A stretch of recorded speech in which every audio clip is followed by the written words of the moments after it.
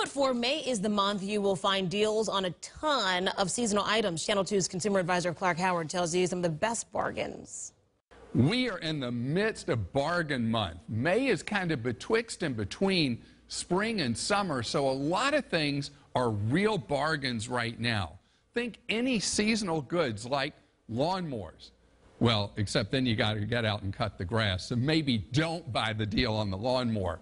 And for some odd reason, this is a key bargain month for mattresses. If you're looking for a better night's sleep, this may be the month for you to look. And Consumer Reports has a great list of the best mattresses to buy. And guess what? Their #1 rated one is really very inexpensive, so you don't have to spend a ton.